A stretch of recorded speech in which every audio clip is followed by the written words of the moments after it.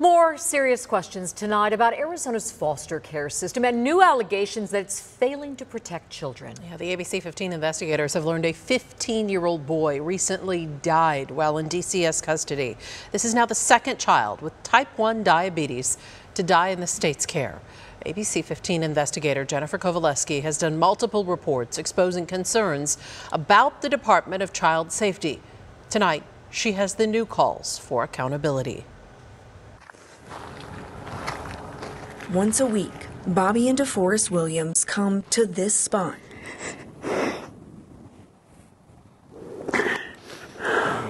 Christian's gravesite. This section of grass. Just so he knows that I'm here. It's their way of connecting with their son. How are you doing? Taking it day by day. Yeah. It's been a hard week. Fire medical location of your emergency. I had a youth that's refusing insulin and refusing medical help, won't go anywhere. Now he's making weird noises on the floor. This 911 call happened 2 months ago. A call for help that still haunts the Williams family. Okay, is he confused? Yeah, no, he's not confused. He just ran to the bathroom. They could have called sooner. They failed us.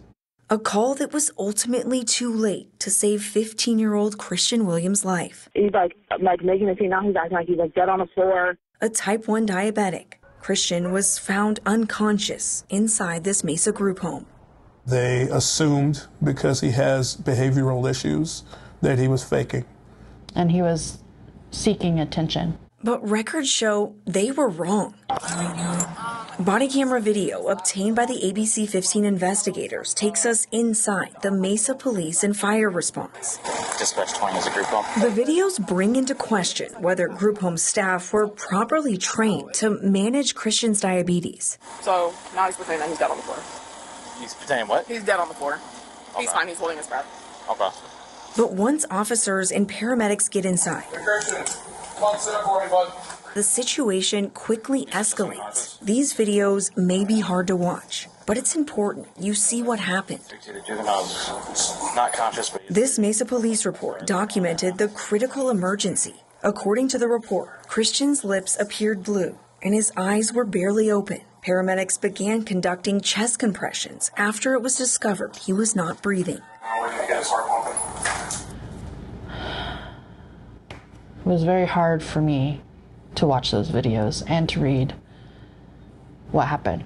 Christian died at the hospital a few days later. His cause of death, diabetic ketoacidosis, a preventable condition caused by not having enough insulin.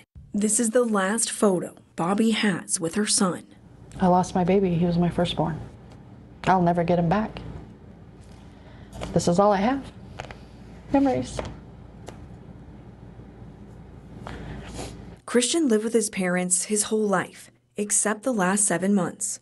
As Christian got older, he started struggling with mental health, and his family turned to the Arizona Department of Child Safety for help. We were told that they had more resources than what we were able to do ourselves. We trusted the Department of Child Safety. He was in their care. And I beat myself up every day making that decision. And this document only amplifies the family's anger and frustration. It's the incident report from Catalyst Community Corporation, the group home where Christian was living. The report says weeks before Christian's death, managers held an emergency child and family team meeting with DCS, where they said Christian was in need of a higher level of care due to his medical concerns and mental health. But while the team was in agreement, there was no progress on making these changes. What would you want to say to the Department of Child Safety? How could you? And here's another telling piece of information. It was the second time in 2 weeks. Records show Christian needed emergency help for his diabetes while at this group home. I said, what's it going to take for my son to die? And then 2 weeks later, we get that call. And this isn't the first time a child with type 1 diabetes has died in the state's care. An emotional grandmother demanding accountability after the death of her diabetic grandson. As we've previously reported, Back in December of 2022, 9-year-old Jacob Blodgett died just 18 days after being placed in DCS custody. Jacob didn't deserve this. Jacob, a type 1 diabetic, was also allowed to refuse his life-saving medication at another group home contracted by the state. Why didn't you learn the first time? Why didn't you change then? It's the Arizona Department of Child Safety's job to protect the state's most vulnerable children, and DCS pays group homes to take care of kids like Christian. This is the Department of Child Safety, and they've lost sight of the children and the concept of safety. Attorney Robert Pastor has filed a lawsuit against DCS and the group home in Jacob's case, and now represents the Williams family.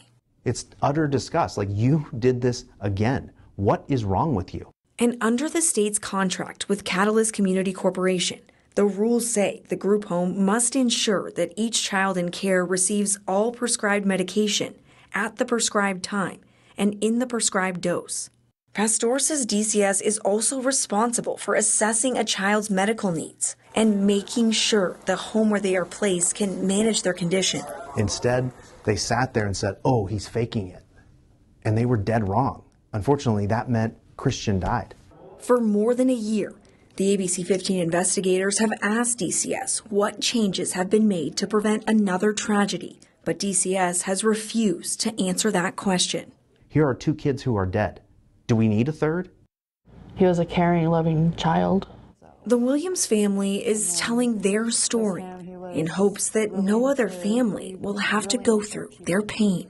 It's not fair for a mother to go to a graveside and eat her lunch with their son. The family's attorney just served the state and DCS with a notice of claim on Friday. This is the precursor to a lawsuit. We wanted to take our questions directly to DCS, but the agency declined our request for an on-camera interview. But DCS did say in a statement, in part, in response to this tragedy, the department is currently investigating this incident, as well as reviewing licensing rules to determine if anything different can be done to better understand and care for youth facing extreme health challenges.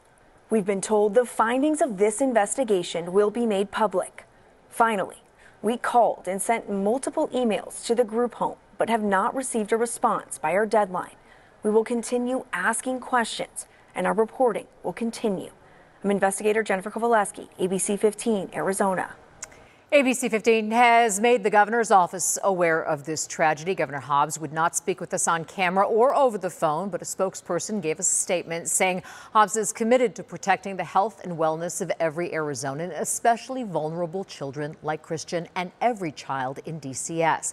But this investigation is just getting started, and ABC 15 investigator Jennifer Kowaleski is not done asking questions. She'll continue working to get answers and hold the state accountable for what happened.